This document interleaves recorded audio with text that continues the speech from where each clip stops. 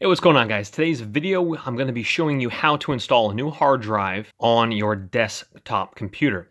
Now, this particular one is an Alienware desktop model, but yours probably won't have access like this. If you do have an Alienware in the specific model, the latch is right up here. You pull that up, forgive a little bit of the dust there, and the side pulls down, and then you pull that out, and this opens up like this. If you do not have this model, yours will have screws on the back right here. They're little twisty kind of thumb screws, and there'll probably be one up here and at least one here at the bottom. Untwist those and you're going to pull the metal of the case straight back, and then you might have a little bit of ridges here, but it will pull back so the notches can be released and then pull it out. So once you actually do see your motherboard here, we have a slot. This one is pretty easy, but yours is going to be similar to this, if not the same. What you're going to probably have are hard drive compartments over here on the side here. Mine are down below right here. What we're looking for is the simplest thing without purchasing a new cable. If you do, very simple, I will try to have it linked in the description box below. You're going to need a SAT2 cable here. And this, of course, is for the newer hard drives. And what that is that is your data cable that goes right on this port of the hard drive. Just make sure, obviously, you're slipping it on correctly so the gold is touching the gold right here.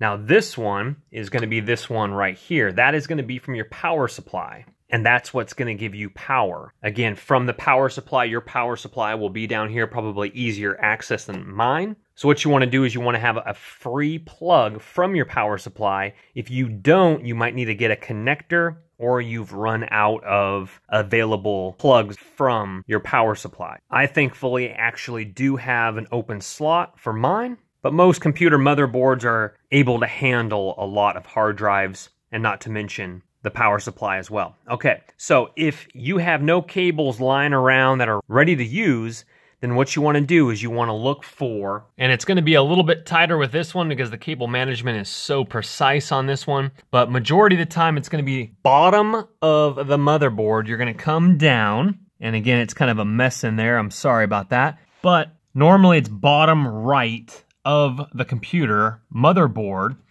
and you're going to see plugins like you see right where I'm pointing to right back there. Those are your SAT2 plugins. What you want to do, if you don't have a cable there, buy a cable, plug it in, and draw it to wherever you want to put your hard drive. And then obviously the power supply plug will come directly from your power supply. You might need an adapter. It depends what the plug layout looks like. So once you have those established, I have myself a 2 terabyte hard drive right here, Western Digital. I'm going to go ahead and slip my prongs on where I showed you, right on the back right there. And then we're going to go ahead and obviously just slip it in like that. And you want to have it level so the discs are spinning level. Most of your towers will have like little clip outs like this where you can just push them in, slide them out, etc.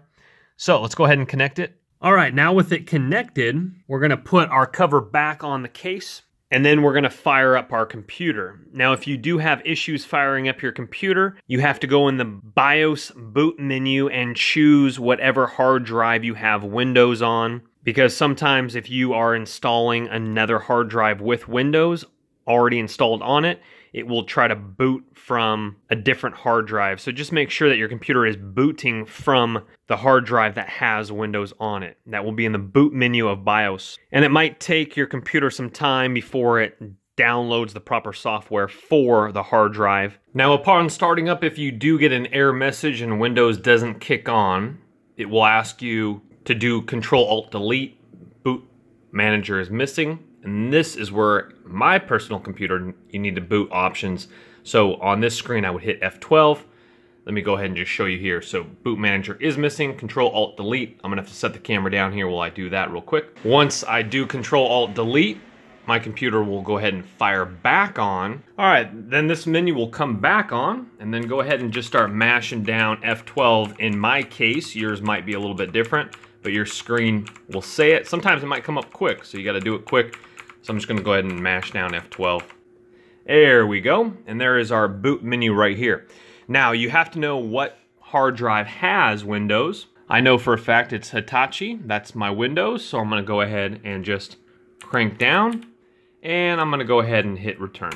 And that will start Windows. And if this happens to you again, then you'll have to go in the boot menu again and make sure that your correct one, in my case, Hitachi, is number 1, meaning that once the computer does start, it will load from hard drive 1, which is my Hitachi, which yours would be your Windows 1 as well. Your computer might have this pop up as well, installing the hard drive software. Alrighty, after I started my computer, it did its little search thing here where it was installing the driver software, and now it says my WDC long name there is ready for use.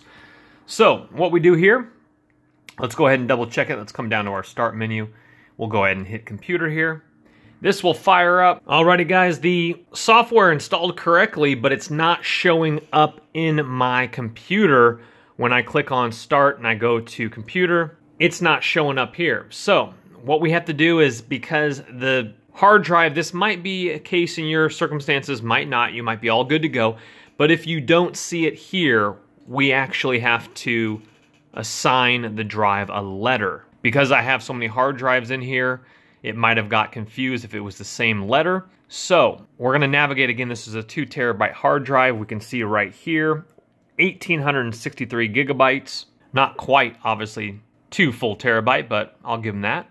Give them a few, about 140 gigs or so of whatever they do. Okay, so how to navigate to this menu here, we're gonna have to go to computer management. You're gonna go ahead and click down here, your start button. You go ahead and click that, and then you right-click computer. When you right-click that, the second one down will say manage.